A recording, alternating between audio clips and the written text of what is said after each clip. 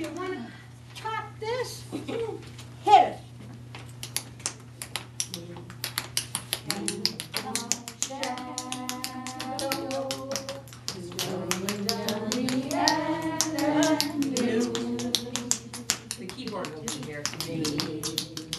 The play is called Stages.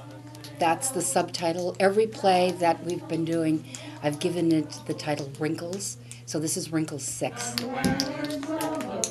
It takes place in a retirement home for elderly actors and different cinema actors, stage performers. So it gives each of the cast members a chance to reminisce about the days when they were on the stage and do their thing.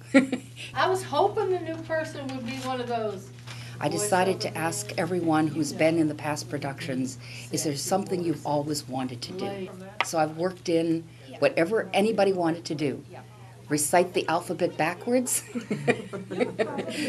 tap dance to T for Two, sing songs from West Side Story. We've put it all in. Let's not ask for the moon when we have the stars. I think I said that backwards. Let's not ask for the... No, you were right. You're right. We have stars. Sorry. In this show, she initially said, well, you can do whatever you want. So I said, okay, I'll do all the Bettys. I'll do Bette Midler and Bette Davis and Boop Boopy Doop Betty. And then she said, no, you just do Bette Davis. So I'm Bette Davis. And it's a great group. Love the people, a lot of friends. My character is Elizabeth. Elizabeth is married to Robert, and they have very much of a kind of a Who's Afraid of Virginia Woolf type of relationship. They're always bickering and fighting, and but there's a current that runs between them despite all that. So it's just a whole lot of fun. We have a wonderful time. My mother was in the chorus line, the one with the long legs, and she was second from the right. There's some beautiful stories. That's what I think is really great. Several women who became very good friends, they came to this just to get out of the house and do something, and they had lost their husbands.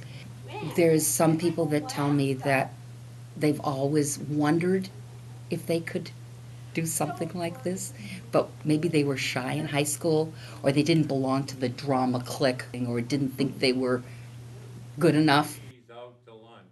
Everybody is helping one another because everybody wants to see the next guy really do their best. We don't, and of course everybody has some feelings about, oh, I'm never going to remember those lines, I'm not going to be able to do this, I won't come in on time. But they know they can rely on their buddies in the drama group, and I think that's really important. Someone else last year told me that she goes to all of her children's and her grandchildren's concerts and recitals and performances, and now this is one time when they come, and Grandma is the center of attention. Grandma is the one who's getting the flowers, the applause, and they're saying, hey, cool, Grandma.